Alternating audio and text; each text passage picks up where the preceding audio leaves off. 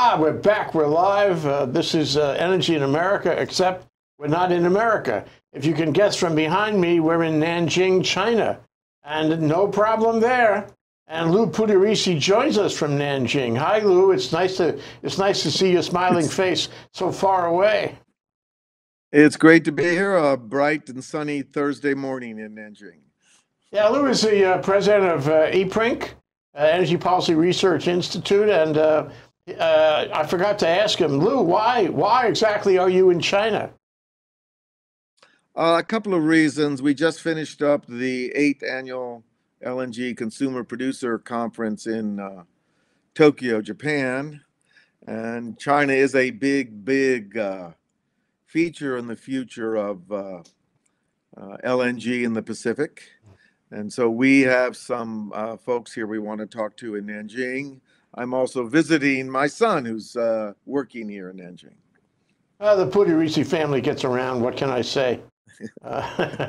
So what are we calling this show? Something about... So I think we're going to talk about today, we're going to talk about why the U.S. is the primary source of energy security for worldwide oil and gas. Mm-hmm. Okay, let's have at it. You have a bunch of slides all the way from China. So let's start out before we get to let's just talk a few seconds about oil, go to the next slide. And this slide shows you the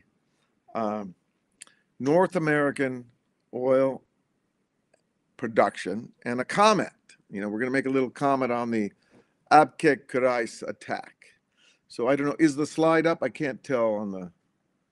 Well, it is now. It will be in a moment. There it is, yes. Okay, there we go. Great. So one of the things I want to point out is this, and I think we've talked about this many times, but when the attack occurred in Saudi Arabia, about 5.7 million barrels a day was taken off the world oil market. That doesn't sound a lot out of 100 million barrels a day of production, but actually it's a quite...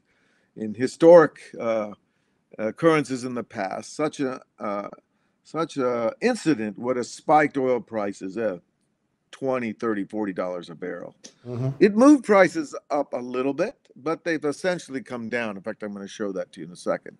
But what I want to point out is how the world has changed. And the really important thing to think about here is that when you look at this particular picture, the U.S. is now, the U.S. combined with Mexico and Canada, the North American production platform, now amounts to over a quarter of the world's oil production. It is exporting net, you know, because flows go in and out, but the net exchange is that it's exporting about 320,000 barrels a day of crude oil to the world market. So it's a force of stability.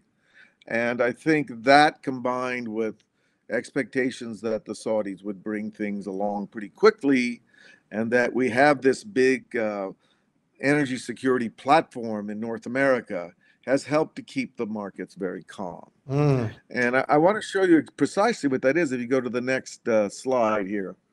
If you look at the benchmark, so this is the Standard & Poor's and Platts spot crude prices.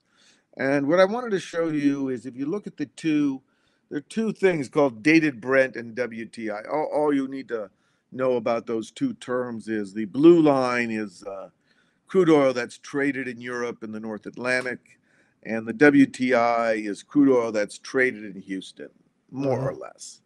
And you can see that right after the attack, the price of oil went from, I don't know, somewhere below 60 to 68, maybe even $69 a barrel. But subsequently, it has completely declined to its post-attack pricing. So one of the benefits, I mean, people like to complain about fracking and the U.S., we got to get rid of fossil fuels. But if you would notice, people don't like it when the price of oil goes up. And it is the benefit of this North American petroleum renaissance that is actually the main character in this more happy out, at least those of us who buy gasoline. Mm-hmm. And this is remarkable in another respect. If we go to into the next picture, you can see even though OPEC production has been on the decline, right? They try to shore up prices. Global output is still growing. And what I wanted to show you here is if you look at these three colors here, so-called other liquids, and part of those other liquids can include biofuels. Global NGLs, now for your audience, that's natural gas liquids. Often when you produce natural gas, you get these petroleum liquids, which can be used in the refining sector, in the petrochemical sector. And you can see from this picture, even though OPEC has successfully reduced its own crude output, the net of the other production in the world market has been a continuing increase in oil production. So this is all in contrast to the Green New Deal and other folks that say we should get rid of petroleum. But as you can see, its growth is what has kept prices in check. And this is remarkable. I mean, this is completely a different world than we were used to, and largely because of this tremendous response in North America. Is it sustainable? Then, Is the Renaissance sustainable, though? I believe it's very sustainable. We're going to talk a little bit about that in a second. Okay. There is some debate about how sustainable it is, how much growth is left in the system. But I don't think we're going to see any decline in U.S. production. And I think the Energy Information Agency and most analysts think we will continue to get growth. Most of the debate is how much growth will we get. Now let's go to the next. But one of the things as we enter and sell more natural gas in the world, particularly LNG, is what about the security of natural gas? And that was a big theme at the recent Producer Consumer Conference in Tokyo. So let's go to the next picture. And here, it's really important to understand that the U.S., not just for oil, but it represents a unique and secure natural gas production platform. The first thing is the resource is vast and it's getting bigger and it's very low cost. We operate in a very competitive market with pipeline access to multiple resource basins. So we have a lot of redundancy. So if a pipeline goes down or there's a problem in one basin, we can go to another basin. We have a very short cycle development. I think we've talked about in the past, so that because of the nature of unconventional oil and gas production, you can, in relatively short time, identify a prospect and produce it. And this rapid short cycle investment period also allows for a lot of advancement in technology.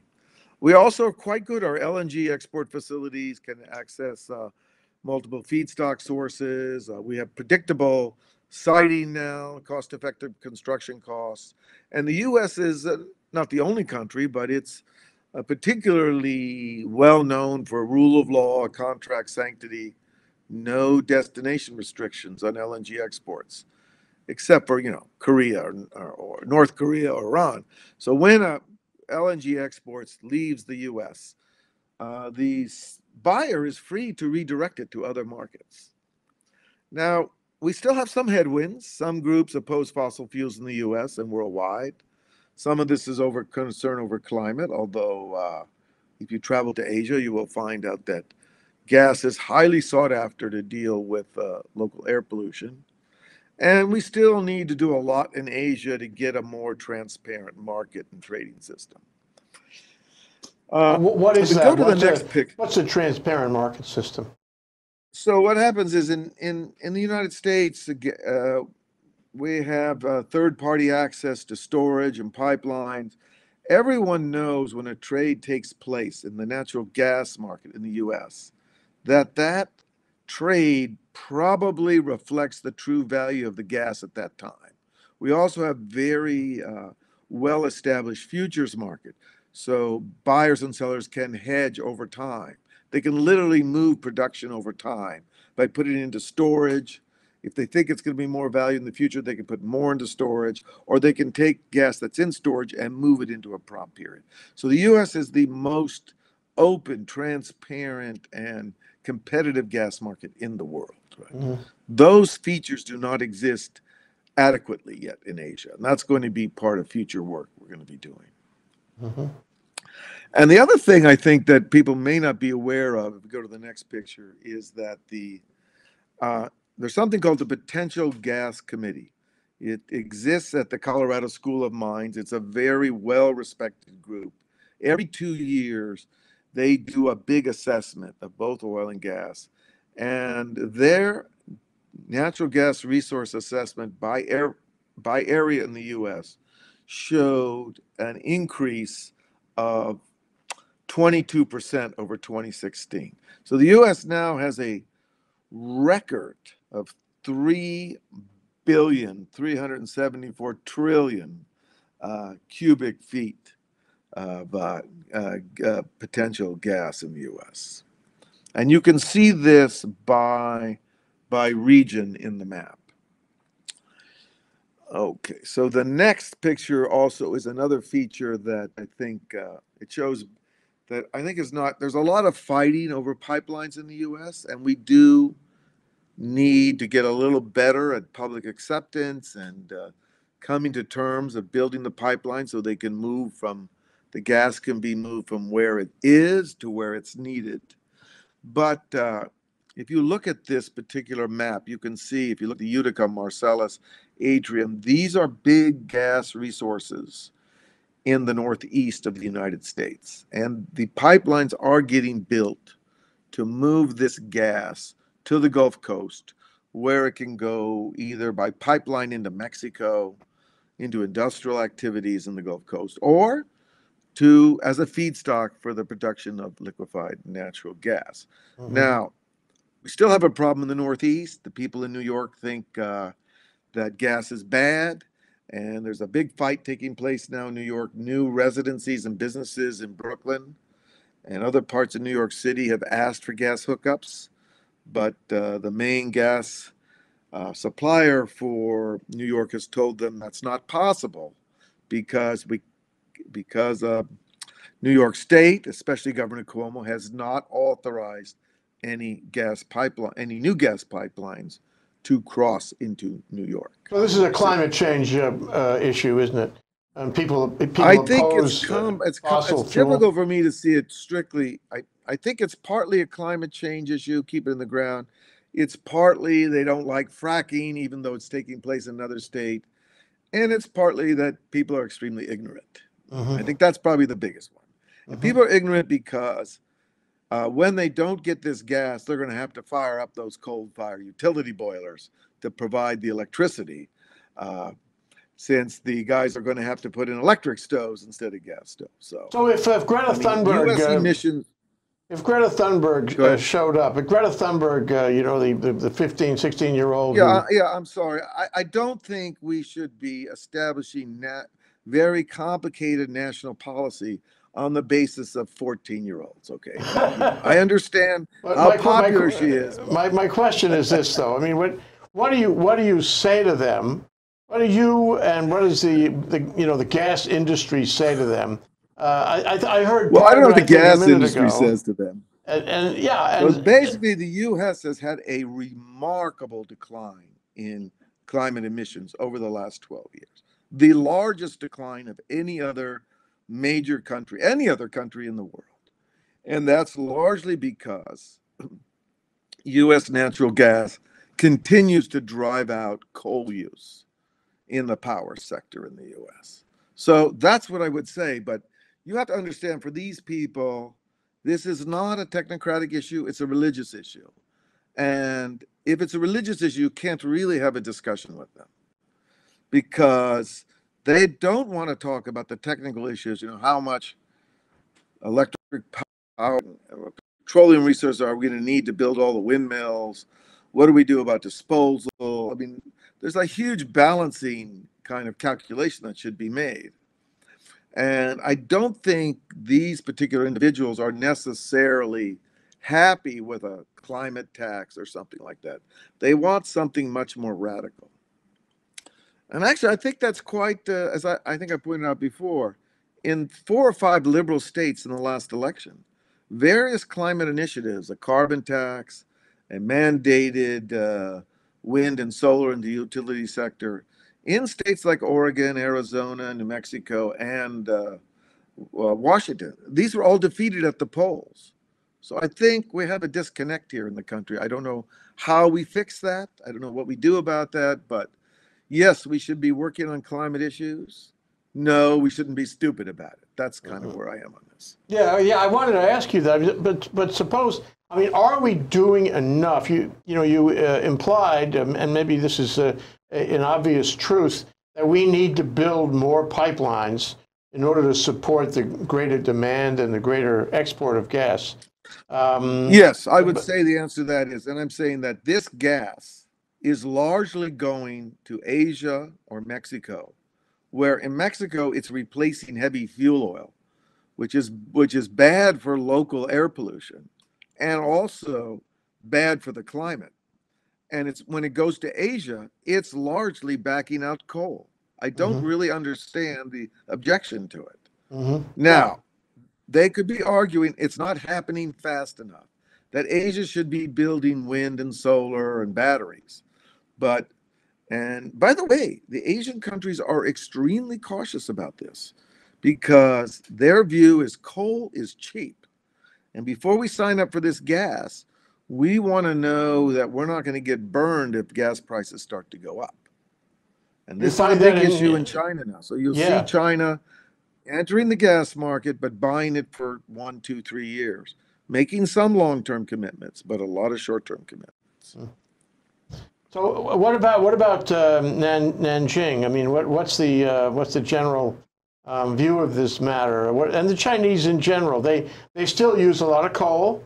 They have some clean coal. They use a lot of coal. China, right? So China tends to be very pragmatic about this, right? They are very interested in gas. There's a political mandate to deal with local air pollution. This is mostly particulate matter, PM 2.5. No one's really preoccupied with climate, but if they see that the air's dirty, it's politically very difficult for the regime. So if you go on the streets in Nanjing, almost all the motor scooters and motorbikes are gas. I mean, are electric. There's almost no noise on the street. It's amazing. And you can see large trucks that run through the street with a big funnel shooting water into the air. And that particularly is a way for the water vapor to, connect with the particulates and it falls to the ground. So they are very, very they're very, very focused on the issue of urban air pollution. Yeah. Do you see solar? Do you see wind? Do you see any turbines around? Do you see a solar lot of on rooftops? You do see solar a lot of places, but remember, most of the urban community lives in extremely dense high rises, right? 30, 40, 50 stories, very dense. They are not that amenable to solar or wind. They might be, but they would be at a position somewhere. They're not really a local. You can't, if you're on the 44th floor of an 80-story building, you can't really get a lot of bang out of solar, And air conditioning in China is very important. It's hot here. Yeah, well, it's probably going to get hotter too. But I just wonder where the government is, on a kind of mano-a-mano basis. Are they encouraging solar and wind, or are they encouraging gas? And what is the priority for the government? Encouraging. They have a very active wind and solar program. Their solar program is one of the reasons we have a trade dispute with them, because they're selling that. They're selling a lot of those the solar panels in the U.S. So yeah, they're very much part of an all of the above strategy, which includes nuclear, solar, wind, and we've done a paper on it, which is on our website, which also was reproduced in the Oil and Gas Journal about China's search for blue skies, and it kind of lays out the trade-offs they're facing with there. So who is at the conference? They also are concerned about where they get their gas from: domestic production, overland from Myanmar or Russia, the Caspian states, and imports of LNG. And there's no trade war on gas, I take it. Well, technically, there is a tariff on imported gas. Now, we'll see what happens with that. But only imported gas from the U.S. So I'm more interested. I mean, I think we need to fix this trade war. I mean, I've told that to people. But the real interesting issue from the analyst point of view or for the world LNG market is how fast will China's gas demand for LNG grow? Because they can buy that gas from different sources, and then the U.S. gas can just go into the mix in other countries. But long term, we are going to get this trade war fixed, and U.S. gas is going to come to China. I have no doubt about that. Well, let me ask you this though. Suppose we have other sources are available, and the current tariffs, the Chinese tariffs, impede the importation of gas into China. Doesn't that mean that the infrastructure by which the gas is exported from the U.S. and imported into China is not as robust as it might be, because other countries are supplying it instead? So what I'm asking really is, doesn't gas go where the infrastructure is? And if you don't have the infrastructure from your source, you lose out. Yeah. No, because I mean, gas goes where the infrastructure is, but it also is competitively priced. So, for example, the Japanese have a very big conglomerate called JERA, which is a combination of LNG trading companies, big trading companies and utilities. And they are a massive buyer of LNG, right? But they buy it as a portfolio. Then they redistribute it to different parts of South Asia or even Europe, depending on what's happening to relative prices. So there are elements of the oil market beginning to emerge in the LNG market in which relative prices dictate the distribution of LNG. I'm not saying the tariffs are good, are ineffective. They could ultimately limit the total growth of LNG demand in China, but I haven't seen that yet. And I think there are other features as well. So it's really a short term. What about oil, Lou? What about oil? Are we selling oil to the Chinese? Yes, we are. Yes. How interesting that it should come to that. I'm not sure the tariff schedule on that. It may have been exempted by the Chinese. I'm not sure. I think it was still, but a lot of U.S. oil is going into Asia. So that brings me to a question I wanted to ask you, namely, at the conference you're attending here in Nanjing, who's there? From what countries, from what regions in the world, and why? Oh, well, I'm just here having some, meetings with local officials and stuff. The conference in Tokyo, we had 20 energy ministers. We had most all the major countries in the world which either export or buy LNG present, including the Russians, including the Chinese National Petroleum Company and the Novatek from Russia. So it was a worldwide club of gas producers and consumers. Well, what it shows, doesn't it, is that oil and gas is more global now than it ever was, and that you really need to be involved in these conferences. You need to have that transparent market you talked about. You need to have the connections to get the best price. You need to get out. You're traveling, for example, traveling everywhere.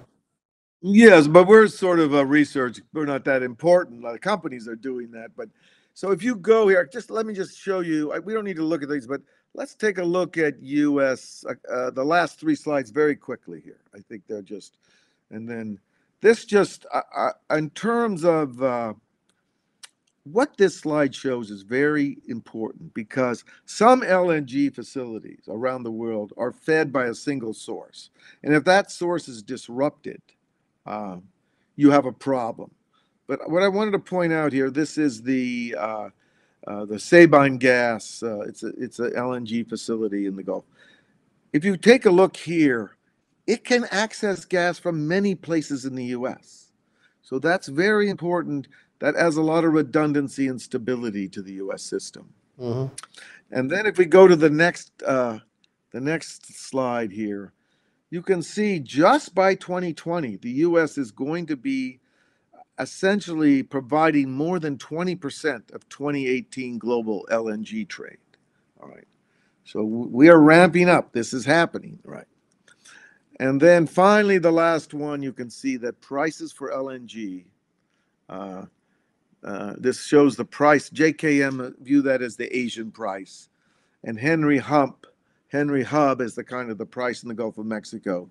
You can see that as these gas supplies have entered the market, the price of gas has fallen, not just in the US, but also in Asia. So, and this cheap gas right now, I don't think this price is sustainable, but this cheap gas is being purchased at record rates around the world, including in Europe, to go into storage. So it's having a big effect on the world gas market. And I think we can conclude, that concludes the slide presentation anyway. Okay, and I wanted to get into sustainability. I wanted to get into the sustainability of the growth, you know, given you know, geopolitical considerations, given the trade war, given climate change, because climate change is going to change the way people look at fossil fuels, even if they're not, you know, they don't have the same view as the New York governor has. They you know, yeah, they may develop a view over time when they have extreme storms and other implications of climate change. So, you know, look into the future with me, Lou. What does it look like? I think the future is one in which we will see a decline in coal, at least on a percentage basis. We will see continued growth in gas and a much slower growth in liquid petroleum.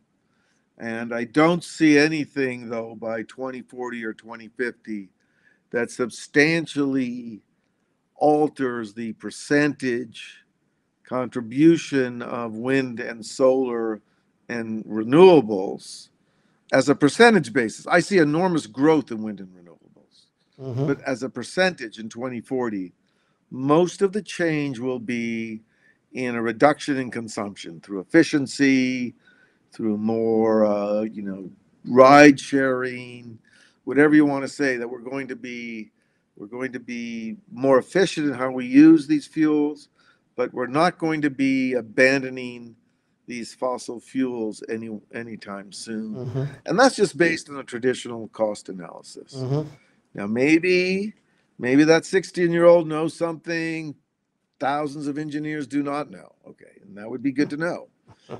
Maybe there's some secret sauce out there that I haven't seen, and I'm very interested in learning about it. But that's the reality. I know that people don't like to talk about the reality, but that is the reality of how the world works. Well, it's always nice to talk to you about it. I have one more question, though. If you look into the future, sure, you know, I imagine that if you look into the future, you're going to see the U.S. as a bigger and bigger exporter of gas, for one thing, and maybe some oil, too. But where are the hubs going to be, so to speak? You know, for example, it seems to me that it's not more likely that the hub will be in Asia, in Japan, than in China, for example, no? Right, but the problem is the reason we have great hubs in the U.S., like Henry Hub and other trading, is because we have a whole bunch of features. We have storage, we have third-party access, we have a very active and transparent physical market and a financial market. And we have confidence from the regulators and the participants that no one's manipulating that market, right? That market is well regulated, and that when you make a transaction, you have a confidence in the transaction. We're not there yet in Asia. So yeah, China would make sense because they're connected to pipelines and domestic production, but it's unclear to me yet that the participants in the market would have a lot of confidence of a trading platform in China, but let's see what the Chinese do. Singapore is another option, as is Tokyo. One thing I get out of this is that we'd better watch out. We better follow these things. We better follow energy. It's so important to our global society. This is part of it. Gas and to some extent oil is part of our global society, and it's not just yes or no or black or white. It's a matter of keeping the lights burning everywhere. The new regulations coming into effect for ocean vessels is going to require a very clean fuel in 2020, January. Mm-hmm. And over time, that clean fuel is going to be, in many cases, LNG, not a liquid product, because that new liquid product, with all the sulfur removed, or most of it, is going to be much more expensive. So does the same thing apply to airline traffic? Is the fuel used for airlines cleaner or dirtier than the kind that'll be used in maritime travel? Actually, there's a bit more sulfur in jet fuel than there is in distillate for road vehicles. And one of the reasons for that is that you need the sulfur to provide lubricity for the functioning of jet engines. And EPA has been very cautious about going after the sulfur content, because if airplanes started to fly out of the sky, they might blame them. So I think that's going to go in a very careful. The airlines are experimenting with blending in biofuels and more efficiency, and probably the big thing we're going to see in airlines is more efficient engines. And we'll probably see some lower sulfur over time, but they're going to go cautiously with that. Well, you know, as we get closer to 2020 and you continue all your travels all around the world, you might consider going by sea rather than by air, Lou. I'm coming your way in January, by the way. Good. We'll be here. We'll make you happy. Okay. Thank you, Lou Pugliaresi of ePrink, coming to us from Nanjing, China. And it's been seamless to talk to you on the internet and unbelievable. Yeah, that's great. We'll talk to you again soon. Bye, Lou. Jay. Take care. Aloha. See you soon. Take care. Bye-bye.